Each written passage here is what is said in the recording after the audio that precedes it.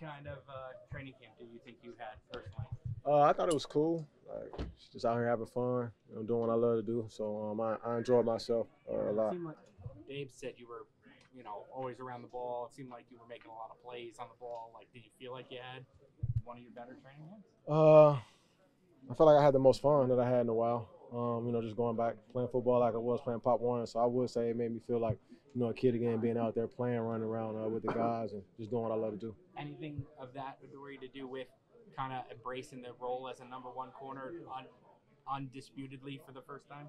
No, I think it has more to with just me, being through what I've been through, understanding myself, overcoming some things, and just honing back into myself and learning about myself. Over these past couple of years, going through life. So I think that's what I take credit to. One of the things you've been through is a release from the Tennessee Yeah. Titans. What are your thoughts on playing them here week one? It's gonna be cool. I get to see a couple of my guys, Kevin Byard, Monty Hooker, Derrick Henry. So that's gonna be fun. And Robert Woods. So that's what I'm most excited about, seeing some familiar faces, a couple of the coaches that I know, build some relationships with. So it's just gonna be fun. Seeing them, chopping it up with them. Probably get a little jersey after the game or two. So that's gonna be nice. Any hard feelings towards that organization? No, not at all. I mean, that's the organization that drafted me, so I'm, forever thankful and grateful, for the opportunity that they gave me. And at the end of the day, it just didn't pan out the way they wanted, and I wanted it. And that's how life goes. God gives you second chances to open another door when one closes, and I'm here and I'm appreciative. What's the key to slowing down Derrick Henry? I mean, he gonna do what he do. It's crazy. I was back in the day. It was something about a basketball player. It was like, yeah, LeBron James is gonna be LeBron James. You may be able to cool him off for like 1, 2, 3, quarters, whatever it may be. But at the end of the day, he's still gonna get his points, get whatever he can get. So at the end of the day, just put 11 hats to the ball and just try to limit him as much as possible. But I mean, Derrick Henry, that's the top back in the league. So just go out there and play our keys and do what we know how to do and run to the ball. From being his teammate, is he the one of those kind of backs that you feel like as the game progresses, he grows stronger with it? I feel like he can get you in the first quarter, the fourth quarter. I mean, he's the same back at the end of the day. From the start of the game to the end of the game, that's what playing with him and seeing him play. From last year, watching him through a couple of games that he had. I mean, first couple of games he led rushing for. Once he got hurt, like I think 4 more weeks, and that just attests to the type of player he is and what he's able to do. When you go out there, I mean, the receivers you're going to face aren't going to be the same guys you faced down there, were they?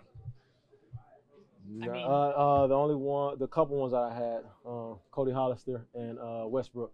I played against them a couple times during practice, but other than that, no, it's gonna be all familiar, different faces. you faced Fuller before, I guess, last year. Say it again. Did you face Fuller last year out in L.A.? Will Fuller? Robert? Oh, Robert Woods. Robert Woods. Well, Yeah. Now, so what's crazy is me and Robert went to the same high school. So I've been knowing him. Played against him my rookie year in the league. Played against him last year when he came down here with the Rams when they came down here. So yeah, I'm not familiar with him, but I played against him a couple of times. Adoree, what about this defense suits you? I mean, it seems like you said you're having more fun. It seems like you're around the ball all the time. Is it just that man-to-man straight coverage is kind of your game? Just honing into whatever they ask me to do. Just trusting in myself, believing in myself, and buying into the scheme and the things that Winks want me to do. Is this a defense that I guess a corner can make a name for himself? I mean, it kind of feels like if you're on an island and you're shutting down that island, you're going to get a lot of attention. Is this a defense that makes names for corners? It puts you in position to make plays, and it's all on you if you're going to make them or not. And so they give you the opportunity, and it's about you capitalizing on them. So, I'm just thankful to be in the position that I'm in.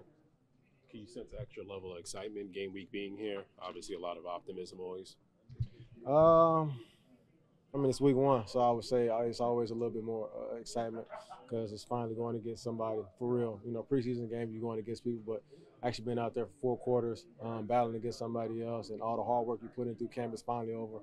People that's here on the 53, and the guys on the practice squad putting in that work to get you ready so we can have a week by week and trying to get better and win. You said you don't have any hard feelings towards the Titans. I'm wondering what was last year like for you? As you're playing well, but you're on a team that goes 4-13, and your old buddies get the number 1 seed in the AFC. What was that? Was there any part of like, wow, what could have been? No, I ain't gonna lie. I was shocked that when they lost to the Bengals. I'm not gonna lie. So I'm obviously because I know those guys. I've been with those guys that I know probably for I was there for 4 years. So I always want to root for the guys that I know and see them do well. So yeah, like I said, never any hard feelings at all. So So you wanted them to win the Super Bowl, basically. I mean, I know players on the team, so we ain't in it. I know them. They're not NFC, they're in the AFC, so they can go ahead and do their thing if they wanted to. I'm saying once the playoffs. No, for sure. Yeah. I wanted to see them do well just because I've been knowing them guys for like 4 years. What do you recall about playing against Ryan Tannehill? Man, he's a great player. You know, he got some dog in him. He can run the ball, throw the ball, very smart, accurate with his passing. Just overall, I feel like a good quarterback in this league.